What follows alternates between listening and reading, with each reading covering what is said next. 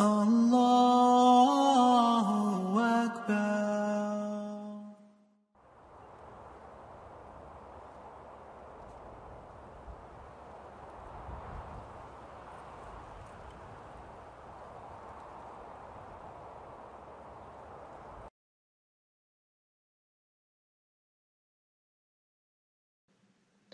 Alhamdulillahi Rabbil Alameen wassalatu wassalamu Sayyidina Muhammad wa ala alihi wa sahbihi ajma'in wa man tabi'ahum bi ihsan ila yawmiddin. Alhamdulillah alladhi hadana li hadha wa ma kunna linahtadi lawla an hadana Allah.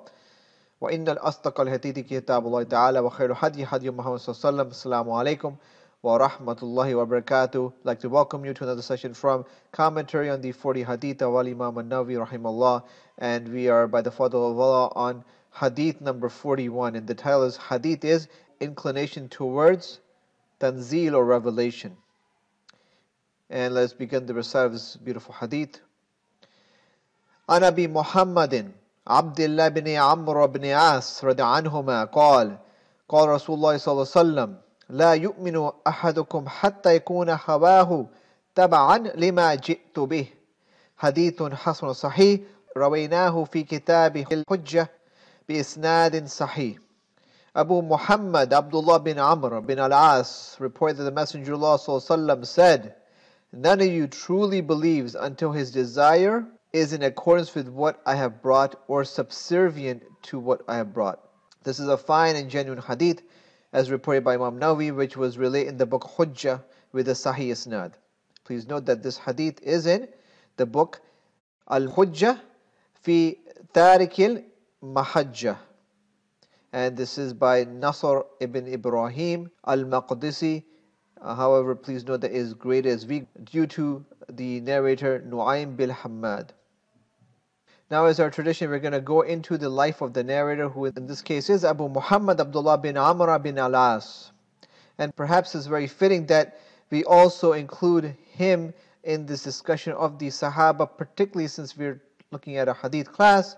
And this is a very special Sahabi with respect to the ahadith of the Prophet ﷺ. And so this Sahabi, his kunya is bin Amr bin Al-As. At birth he was named Al-As, which actually means the disobedient one. So which is not a recommended name. Okay? And when he embraced Islam in the 7th year of Hijrah, the Messenger of Allah ﷺ renamed him Abdullah. So that's basically his name. And his father actually was the famous companion Amr bin Al-As, the celebrated conqueror of Misr, Egypt. And much of the victory was due to his eloquent speech, and his father really was, mashallah, a very skilled politician and leader. And so this Sahabi, Abdullah bin Amr bin Al-As, again, don't get confused with Abdullah bin Umar, bin Amr, right, with the Fatha. And so when he embraced Islam, he actually embraced it 1 year before his father, Rada'an. And the Prophet ﷺ used to actually show preference to the Sahabi because of the great knowledge and also the righteousness that he possessed as well. Okay. And also please note that he was among the top narrators of Hadith. Okay. He recorded about 700 narrations. And I mean, if you compare it to the narrators that we looked at so far, for example, of course, the top, which is Abu Huraira, then after him, which is Abdullah bin Umar, then after that, Anas bin Malik, then Aisha anha, then Abdullah bin Abbas, and then others such as Abu Sa'id al-Khudri and the like. So he actually comes under them. However, Abu Huraira used to say, there's no one more knowledgeable of the sayings of the Prophet ﷺ than me, except Abdullah bin Amr. And many of these hadith were actually written, he had a sahifa, as-sahifa as-sadiqa. And he wrote the hadith of the Prophet ﷺ in this sahifa, these pages. So most of these hadith which were in his sahifa, the sahifa of Abdullah bin Amr, were actually incorporated in the musnad of Imam Ahmad, rahimahullah. So he was actually one of the first companions, Abdullah bin Amr, to write down the hadith, and this is after he received the permission from the Prophet ﷺ to do so. Because he asked, he said, Ya Rasulullah, أكتب ما أسمع منك؟ قال نعم قلت في الرضا والسخط. So Abdullah bin Amr said, O Rasulullah, shall I write what you say from you? And he said, yes. He said, in pleasure and also in anger? قال نعم فَإِنَّهُ لَا يَنْبَغِي لِي أَنْ أَقُولَ فِي ذَلِكَ إِلَّا حَقًّا. Beautiful hadith, and it's a famous hadith. He said that indeed, whatever I say is nothing but the truth. Because this is the Nabi of Allah. He does not speak from his desires. He speaks only what is the truthful. Right? This is the, even if you go to the life of the Prophet Sadiqul Amin, the signs were there well before his nubuwah, before Iqra bismi rabbika alladhi khalaq. And so this is the permission that the Prophet gave to the Sahaba, this Sahabi, and others as well, to write down the hadith of the Prophet. And this again bashes that notion that the hadith of the Prophet were not put down in writing. They indeed were. But there was an early time period where it was prohibited, perhaps because this is when also many ayat of the Quran were coming down, and this was an age of immaturity where the Sahaba were not ready, or the Prophet deemed the Sahaba not ready to record the hadith of the Prophet. But then in Madinah Munawwara, the capital city, this is where the calendar started, then yes, now it's allowed, do so as much as you want. With respect to the statement, this huge statement of Abu Hurairah, okay, that this Sahabi knew more hadith of the Prophet than even him. Remember that he resided in Egypt where there were less people to relate from him than in Medina. This is after the passing of the Prophet. And a number of traditions related by him is less than that of the great companions such as Abu Hurairah, Aisha bint Abi Bakr, anhuma. So basically, because of that logistical situation, perhaps, if perhaps Abdullah bin Amr would be not with his father but with the community in Medina after the passing of the Prophet, then perhaps even he would have narrated more hadith than Abu Hurairah, and it's certainly possible, and that's what's suggested. But because of, again, the great distance between Hijaz and Misr and those logistical situation, perhaps this is why we actually don't get as many narrations as from the top 6 or top 7 of the Sahaba. But nonetheless, even regardless of that, irrespective of that, he had many other great virtues, the Sahabi. So it is just fitting that at least we had a chance to discuss the life of this great Sahaba as we are closing this great collection of Arba'un. Okay, this discussing the hadith without this Sahabi would be incomplete. So Abdullah bin Amr bin Al-As was one of the most intense worshippers. He was the most intense worshippers, fasting for days without a break, going many nights without sleep, until the Messenger of Allah ﷺ went to him. Right. This is again as recommended by his father, because the father was a little concerned. The Prophet ﷺ came to him and forbade him from fasting without breaks and abstaining from intimacy for his wife. Because when you're fasting all day, then this is a great strain on even your spouse. And his father complained to the Messenger of Allah ﷺ. He said, narrated Abdullah bin Amr, "Have I not informed you that you offer prayer all the night and fast the whole day?" I said, "Yes." He said, "Do not do so. Offer prayer at night and also sleep. Fast for a few days and give up fasting for a few days, because your body has a right on you, and your eye has a right on you, and your guest has a right on you, and your wife has a right on you. I hope that you will have a long life, and it is sufficient for you to fast for 3 days a month, as the reward of a good deed is multiplied 10 times. That means that if you fasted the whole year." I insisted on fasting more. So I was given a hard instruction. I said I could do more than fasting. The Prophet said, "Fast 3 days every week." But as I insisted on fasting more, so I was burdened. I said I can fast more than that. The Prophet said, "Fast as Allah's Prophet Dawood used to fast." I said, "How was the fasting of Prophet Dawood alayhi salam?" The Prophet says, 1/2 of a year. Ya'ni he used to fast on alternate days, and this is in Al-Bukhari. So he was also told not to read so much Quran as well by the Prophet ﷺ, but to limit his completion of the Quran to only once a month. Abdullah said that he could do more than that, and then he was told to complete it every 7 days, which he did. So subhanallah, he read the whole Quran. Every week he used to finish the Quran. Not only that, of course, he had a very emotional relationship with the Quran as well. He used to say that to shed tears from the fear of Allah, from khashyatullah, was more beloved to him than to spend 1,000 dinar in charity. In fact, he lost his sight in the later years of his life as well. And when he was old, he would say, "Only if I had concession of the Messenger of Allah." Ya'ni, it was so burdensome on him to continue that fast of Dawood when he was old, but yet this was a commitment of the Sahaba to Prophet ﷺ. When they made the commitment, forget about it. Even if it was to the brink that it was impossible to do, they would still do it. And this is the commitment of Abdullah bin Amr.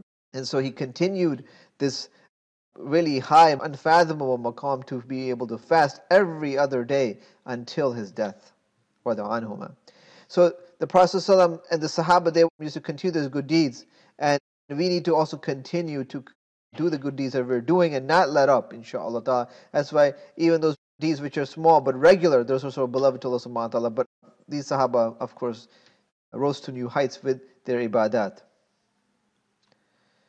He also fought in several battles during the lifetime of the Messenger of Allah, and he accompanied his father also in many conquests, including the conquest of Egypt and Syria, Sham.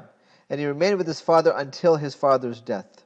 So this is where he actually had some regrets about. He actually carried the banner at the Battle of Yarmouk and attended the civil war which broke out in the Battle of Siffin. But he did not even throw an arrow or participate in the fighting. He said that he only attended the battle because his father wanted him to do so and recalled the messenger's command to obey your parents, obey your father. And his father was actually very close to Muawiyah radhiallahu anhu. So thus he was forced to attend. But yet he openly regretted his actions afterwards and even during the battle. During the battle he reprimanded himself. He left the sword in its sheath and did not shoot an arrow and sought much istighfar from that time period for his attendance in that battle. From that point on, he avoided being in politics. And after the death of Uthman radhiallahu anhu, he went into recluse to avoid any political issues or disputes. So after the battle of the conquest of Egypt, he resided in Sham, Syria, and returned to the Hijaz area afterwards. In terms of his death, there are various opinions regarding where he was buried, as whether it was Makkah or Ta'if or Medina or Syria, Allahu Alam. So it's not known exactly where he passed away, radhiallahu anhuma. And so this is the great life of this Sahabi, Abdullah bin Amr bin Al-As, of this Hadith, radhiallahu anhuma. Okay. So now let's go to the muqaddimah of this Hadith. Okay. So the main point that this Hadith makes is that the believer will not be considered as having fulfilled the obligatory level of Iman until he follows the commands of the Prophet ﷺ. But this is not just a legal fulfillment, but is a fulfillment of the heart that he loves what the Prophet ﷺ commanded him to do, commanded us to do. And he hates that what the Prophet ﷺ has prohibited or made illegal. Okay. So even though Imam Nawawi states that the sanad of this hadith is authentic, it is actually weak as confirmed by many of the muhaddithun, including Ibn Rajab. But there are many defects actually in the chain. Okay, so again, we saw that Imam Nawawi is a little lenient in terms of his hukum in terms of a hadith, and we saw that this is perhaps the fourth hadith in this collection which is actually weak. If its chain is slightly weak, based on ayat of the Quran for example, then it was an opinion of the early scholars such as Ibn Jarir al-Tabari that it could be raised to Hasan status. But here the ulama say that there's many issues with this hadith, particularly in terms of its chain, and also particularly one narrator, which is in this case Nu'aym bin Hammad. Okay, so Allahu Alam. But regardless, this is still a hadith which we can benefit from, because just like in the case of hadith number 31, the hadith on Zuhd, the meaning of this hadith also is correct and has been emphasized in the Quran and strengthened by other ahadith as well. So furthermore, Shaykh Zarabozo also points out there are sufficient authentic and acceptable evidences to prove what this hadith states. And Allah subhanahu wa ta'ala, He says in Surah An-Nisa, ayah 65, the following. فلا وربك لا يؤمنون حتى يحكموك فيما شجر بينهم ثم لا يجدوا في أنفسهم حرجا مما قضيت ويسلموا تسليما. Allah subhanahu wa ta'ala says, but no, by your Lord, they will not truly believe until they make you, yani, O Muhammad, judge concerning over which they dispute among themselves, and then find within themselves no discomfort from what you have judged, and submit in full submission. So very similar to the overall message of this hadith number 41. Furthermore, in Surah Ahzab, Allah subhanahu wa ta'ala says in ayah 36, وما كان لمؤمن ولا مؤمن أمرا أن يكون لهم الخيرة من أمرهم ومن يعص الله ورسوله فقد ضل ضلالا مبينا. Allah subhanahu wa ta'ala says, it is not for a believing man or a believing woman when Allah and His Messenger have decided a matter that they should have any choice about their affair. And whosoever disobeys Allah and His Messenger has certainly strayed into clear error. ضَلَالًا مُبِينًا. So also in the two Sahih, the Sahihain of Al-Bukhari and Muslim, it is related that Prophet ﷺ said, لا يؤمن أحدكم حتى أكون أحب إليه من والده وولده والناس أجمعين. None of you will truly be a believer until I become more beloved to him than himself, his children, his family, and all of mankind. Narrated Anas bin Malik in the Sahihain. Mutafaqan alayh. So that previous hadith is very similar to this hadith as well. So we see that there is great agreement in terms of the matan of that hadith, but the issue again is that with one narrator who in general the muhaddithun have declared him as weak narrator. Thus, because of that, this hadith becomes weak. Nonetheless, the text and the meaning of this hadith is certainly very acceptable and sahih. Okay. So going forward, some lessons from this hadith where the Prophet says, لا يؤمن أحدكم حتى يكون هواه تبعا لما جئت به. So it is an obligation. It is an obligation for every Muslim to love that which was loved by Allah and His Messenger, and hate that which was hated by Allah and His Messenger. And if this love is increased to the level which leads to fulfilling the preferable acts, the mandub, the mustahab actions, then it is regarded as an additional level of iman. Remember hadith number 38. It actually is a pathway to wilayah, to becoming a wali of Allah subhanahu wa ta'ala, which is very distinguished and very rare. At the same time, however, it's still a pathway to ihsan as well. At the same time, in terms of the love, we should also hate and dislike which is hated by Allah subhanahu wa ta'ala, to the extent that we should avoid all of the muharramat, the things which are prohibited by Allah subhanahu wa ta'ala's messenger. Okay, so, true love, it necessitates that we have to follow whatever has been commanded by Him and His Messenger. And again, we see in the Quran, for example, the ayah which we've recited numerous times, which I think all of you should put to memory, where Allah subhanahu wa ta'ala says, قُلْ إِن كُنْتُمْ تُحِبُّونَ اللَّهَ فَاتَّبِعُونِي يُحْبِبْكُمُ اللَّهُ وَيَغْفِرْ لَكُمْ ذُنُوبَكُمْ وَاللَّهُ غَفُورٌ رَحِيمٌ قُلْ أَطِيعُوا اللَّهَ وَالرَّسُولَ فَإِن تَوَلَّوْا فَإِنَّ اللَّهَ لَا يُحِبُّ الْكَافِرِينَ. Say, if you love Allah, then follow me. Allah will love you and forgive your sins. Okay. And Allah is oft forgiving, oft merciful. Say, obey Allah and His Messenger, but if they turn away, then Allah does not like the disbelievers. Surah Al Imran, ayah 31 to 32.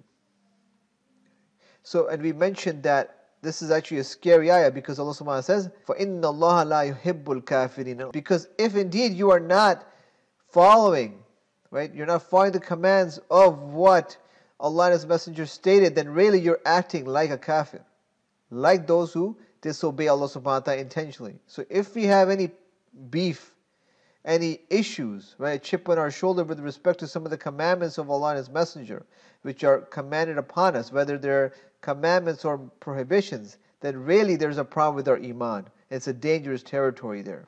Because Allah subhanahu wa ta'ala is saying, فَإِن تَوَلَّوْا, if they turn away, because this is exactly what the disbelievers do. If they turn away from what Allah subhanahu wa ta'ala and His Messenger has commanded, فَإِنَّ اللَّهَ لَا يُحِبُّ الْكَافِرِينَ. Allah subhanahu wa ta'ala does not love the kafirun. So there's a warning to those who are against the sunnah, who plead ignorance to the sunnah of the Prophet sallallahu alaihi wasallam. أَطِيعُوا اللَّهَ وَأَطِيعُوا الرَّسُولَ. So Allah subhanahu wa ta'ala has given that same level in terms of injunctions because He is really a manifestation, the revelation. He's been guided by Allah subhanahu wa ta'ala. Sallallahu alaihi wasallam.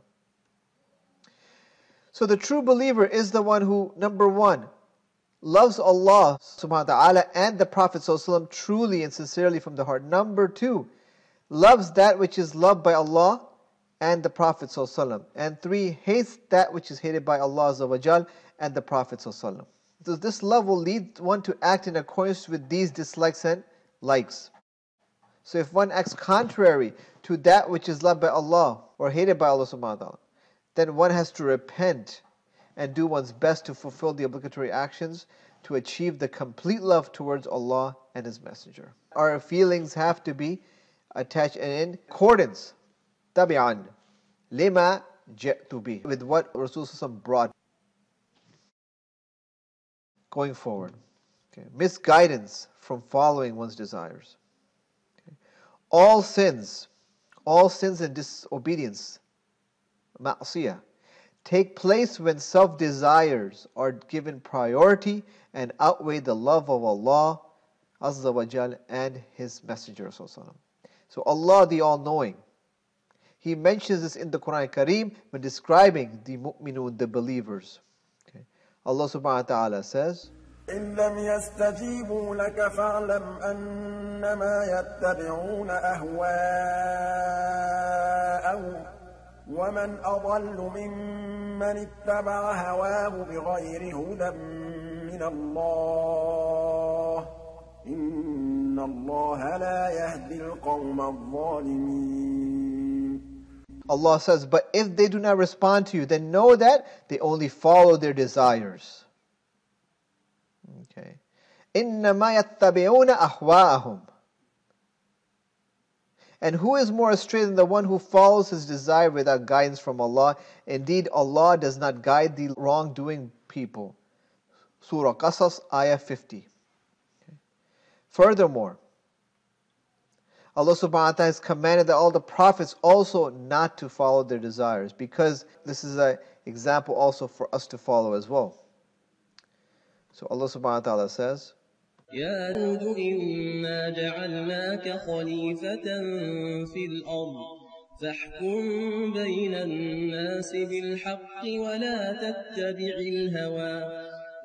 تتبع الهوى فيضلك عن سبيل الله. Allah says, O Dawood, indeed we have made you a successor upon the earth, so judge between the people in truth and do not follow your desire, as it will lead you astray from the way of Allah. And this is in Surah Sa'd, Ayah 26. So the suppression of desires is one of the requirements which needs to be fulfilled before any servant of Allah may enter paradise. Furthermore, Allah subhanahu wa ta'ala, He says in Surah Naziyat, وَأَمَّا مَنْ خَافَ مَقَامَ رَبِّهِ وَنَهَى النَّفْسَ عَنِ الْهَوَى فَإِنَّ الْجَنَّةَ هِيَ الْمَأْوَى. But as for him who fears standing before his Lord and restrains himself from the desires, verily, paradise will be his abode, his home. Ayah 40 to 41. So going forward, following one's desire. So any Muslim who performs actions that are contrary to the message conveyed by the Prophet ﷺ, violates any of his commandments and prohibitions. Anyone who does that is regarded as someone who is following their desires. And the manner upon which an individual reacts by performing an act is also based on likes and dislikes, and this reflects our desires, whatever we like. So if, for example, there's something we like and it's opposed to the Messenger of Allah, we have to fight it because we know that this is the ultimate haqq. And if we do not do so, then you're basically following your desires instead of the Messenger of Allah ﷺ or Allah and His Messenger. Okay, so likes and dislikes are not the main goal, but the main point is not to be influenced by those likes and desires. And we're human beings, and we're also influenced by external forces such as the shayateen, waswas, those who follow the shayatinic path or shaitanic path. And then internally also we have nafsul ammara, the one ammara bisuhu, which is commanding us to go towards the evil, right? Commanding us to do evil things. And then we have nafsul lawwama, the blaming self, to blame us if we even think about doing haram things. We are imperfect, but Allah subhanahu wa ta'ala has given us the tools to combat that and to make our desires subservient to the ultimate guidance in the hidayah of Allah subhanahu wa ta'ala. So if someone likes something that violates the sharia, this person is following his own desires or her own desires. And if that person is influenced again by those likes and dislikes, this will lead to an action which is displeasing to Allah subhanahu wa ta'ala. Okay, so in both cases, the person we have full responsibility and accountability. Okay. And the main thing is, again, not to be influenced by these whims, these passions, these desires, to that which Allah subhanahu wa ta'ala is against or contrary to. So it's also known that following desires is also a reason or main reason behind many evil actions, of course. And it is also a main cause of actually bid'ah, innovations into the religious matters. So someone who follows his desires without evidence for truth, then it will lead him or her to fall into bid'ah easily as well. The famous tabi, Muhammad ibn Sirin, who died 110 after Hijri, he said that the first to follow misconceptions are those who are following their desires. So there are actually signs. There are signs of those who follow desires. And one of them is pleading negligence, neglecting or turning away from the beneficial ilm, and turning away from the guidance of the Prophet ﷺ, ya'ni the sunnah. So those who turn away from the sunnah, this is a sign that they are following their desires. Because if you plead ignorance, then this is a petty, pathetic excuse that you don't know any better, and thus you can follow your desires. Okay, so this is how we have to make sure that we do not make excuses, particularly those which are making excuse to follow Allah and His Messenger, those things which are difficult for us because of our limitations. We have to still do what we can do, because at the end of the day, nothing can be better than attaining Jannah, nothing can be worse than going to Jahannam, the eternal hellfire. Imam Shatibi rahimahullah, he says that the objective of the Sharia is to keep the Muslims away, keep us away from desires, so as to make us sincere and honest ibad, servants of Allah. And furthermore, problems, ikhtilaf or mushkilat, occur when people use tricks and deceptions to evade the rulings of Sharia. Again, playing games, making excuses which are not authentic, and this is again just with the intention of fulfilling our desires. So continuing, controlling our hawa or our desires. Okay. The Sharia, the Islamic law, the law which Allah and His Messenger have laid down for us, these must be made as the judging authority, that all of us, all Muslims, need to respect and follow. And in order to do so, we have to fight our desires. Okay, so the issue is not actually our likes or dislikes, but the issue is the sins which result from our desires, okay, our passions, our loves and hates. Okay. An example of the one who follows his or her desires is if someone hears the Fajr prayer, but is too sleepy or lazy to wake up to perform the Salah. The pleasure of just sleeping, continue to sleep, and the dislike of waking up and making the wudu, getting up from the sleep. Now, this is regarded as an example of following our desires. So everyone who likes to sleep, everyone likes to sleep, particularly if near end, REM sleep. But our desire will result in us delaying the faraid, what Allah subhanahu wa ta'ala and His Messenger have commanded. Because this is a wajib. We all know that the prayer is a wajib, and this is one way we restrain our desires and train ourselves so that we actually, our bodies love obedience of Allah subhanahu wa ta'ala. It's an effort, but if someone is not used to that, following Allah subhanahu wa ta'ala's Messenger, then this is what's going to happen. Their whole body, their whole desires are going to be in concert with the opposite, ma'siyah. Another example yet is of someone who is hungry or thirsty and who consumes non-halal food. Okay, so here, individual, there's something which is haram, they're not dying, but yet because of their hunger, they're reaching for things which are haram. Okay, or, for example, their desire for something like khamr, ma'adallah, like wine or those intoxicants. Another example is the greed of money, not being honest, cheating, stealing, the desire of greed. So there's many desires we have, and we have to restrain them fi ta'atillah, in the obedience of Allah. So our hunger, we fulfill it with eating halal food. And our risk, for example, we spend money from those sources which are halal as well. And same thing with everything. Any action we do, it has to be in obedience of Allah subhanahu wa ta'ala. So thus, we need to make the Sharia as the judging authority for everything that we do. Before we perform an action, we need to ask ourselves, is this based on the haqq? And Allah subhanahu wa ta'ala also names and labels the Quran. What the names of the Quran is, Al-Furqan, the criteria which distinguish between right and wrong. Imam Ibn al-Qayyim, rahimullah, he mentions numerous ways in terms of dealing with desires. In fact, he wrote a book called Rawdat al-Muhibbin, okay, the gardens of the lovers.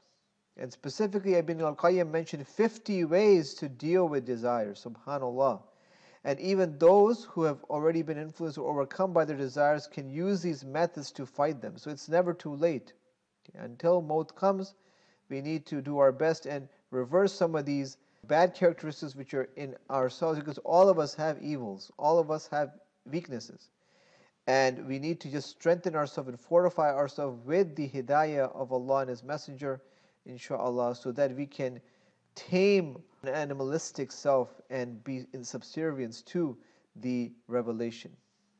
Okay, so number one is to have yaqeen that fulfilling or acting on one's desires will lead to one's destruction and punishment. And this has been mentioned also in the Quran Kareem, in some of the ayah which we just recited. Okay, restraining these desires, however, will lead to honor. وَنَهَا النَّفْسَ عَنِ الْهَوَى فَإِنَّ الْجَنَّةَ هِيَ الْمَأْوَى. Okay, the one who restrains desire, the garden is his abode. Okay, so it will lead to honor in this world and the hereafter.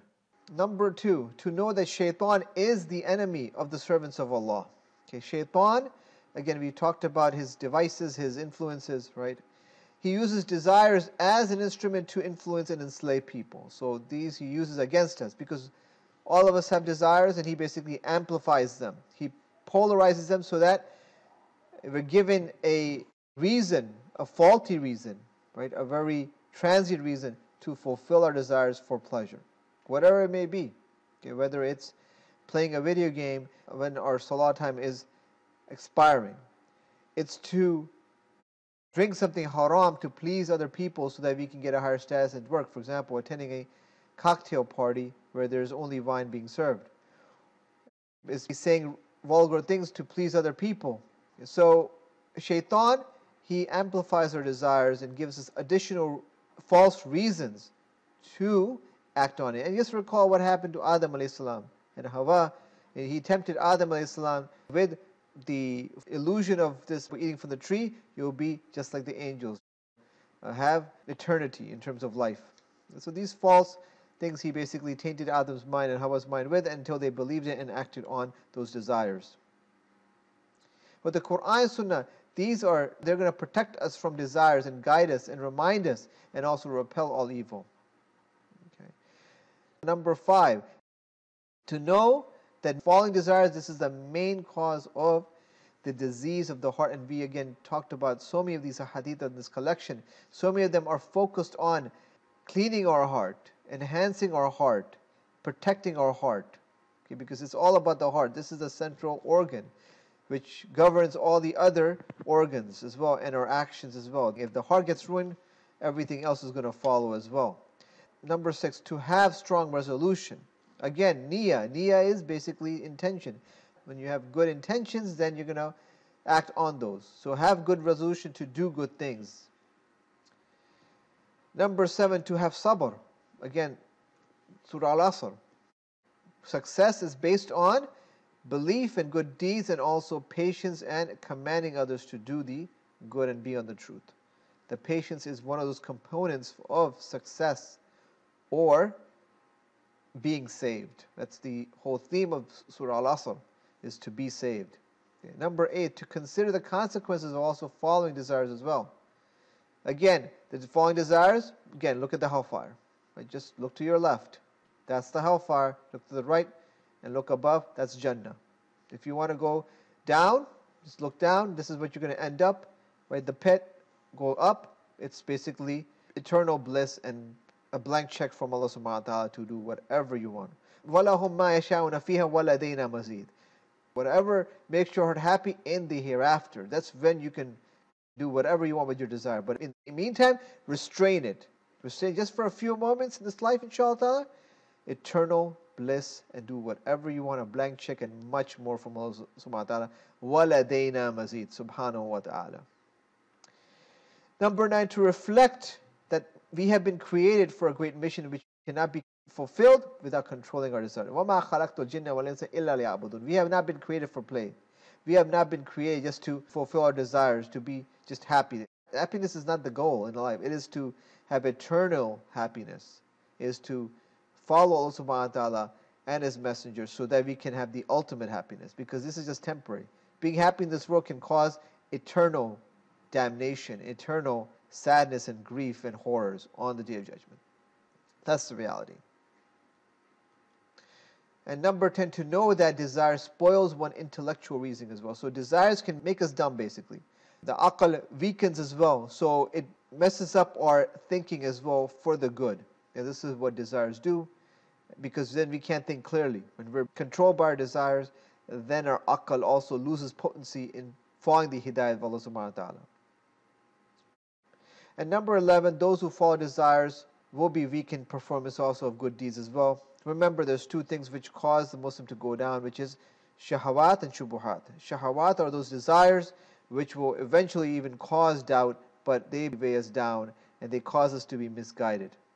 Okay, so we have to again restrain ourselves with the haqq. The haqq clarifies any doubt. Good deeds and sabr are the solution to restraining ourselves. That's why fasting is so great. Fasting allows us to control all the desires. Fi ta'atillah, we are restraining something which is halal for us, food and conjugal relations and other things as well, so that we can be prepared for the next 11 months of the year and in obedience of Allah subhanahu wa ta'ala. So this is a training period. So fasting restrains our desires. So sabr, patience, is a solution for desires. And the last thing is strengthening one's faith can only be achieved by seeking knowledge and performing the nawafil actions. So if you want to go further, you want to attain ihsan, then we have to go beyond the faraid, beyond the just those things which have been obligated and those things which have been made haram. We have to go higher level. If you aim higher, it's never going to be a problem. For example, on the exam, the passing grade is 65 and you're aiming just for 65. Guess what? If you sort of lapse, then that 65 becomes 60 and you fail. Right? So it's not the smart thing to do. The smart thing is always aim higher. This is why we have the nawafil, as we discussed in Hadith number 38. This can be, or will be, the lifeline for many of the people from the Ummah, just so that they can atone for the lapses and the farad and the obligations that we had. So always aim higher. We should always aim higher, and we should gain the knowledge, because this is what also enhances our iman and keeps us more guided. And do so right now before you get older, before our minds weaken. This is the time when we should fill ourselves with the beneficial knowledge instead of filling ourselves with the minutia and the junk which is out there in terms of information. Fill yourself with beneficial knowledge instead of the other junk. Like for example, when you have an email, you have the junk mail, right? So we need to only extract the beneficial knowledge from Allah and His Messenger and focus on harnessing that, inshallah ta'ala, and that will pay dividends. And also, one part of knowledge also is to learn the Arabic language, learn the language of the Quran Kareem, so you can even take the Quran, the Hadith, even at a higher level and internalize it higher as well. So altogether, this beautiful Hadith, Hadith number 41. So despite the fact that this Hadith is weak, its meaning is correct and gives us many profound lessons. And we've seen the various and numerous ayat and ahadith also which echo the same meaning and principles of this hadith, hadith number 41. And the main point of this hadith is that a believer will not have fulfilled the obligatory level of iman until he gains in his heart the contention to follow the commands of the Messenger of Allah. And Allah subhanahu wa ta'ala has promised the one who follows the Messenger of Allah to also gain the love of Allah. Okay. قُلْ إِن كُنْتُمْ تُحِبُّونَ اللَّهَ فَاتَّبِعُونِي يُحْبِبْكُمُ اللَّهُ. What can be better than that? The love of Allah that everyone desires is just from following the sunnah of the Prophet ﷺ, which is also in complete concordance with this hadith as well. And this hadith also points to the importance of strengthening one's faith, one's iman, by controlling the desires. Okay, and this can be also achieved by loving that which Allah loves and hating that which Allah hates. And lastly, this is a very important task that we are required to do. In order to adhere to the path of Allah subhanahu wa ta'ala, we will attain the pleasure of Allah and be honored in this life and the hereafter when we are true and sincere servants of Allah subhanahu wa ta'ala. Jazakallahu khairan for attendance. Subhanaka wa hamdik wa nashhadu an la ilaha illa ant wa astaghfiruka wa atubu ilayk. Assalamu alaikum wa rahmatullahi wa barakatuh.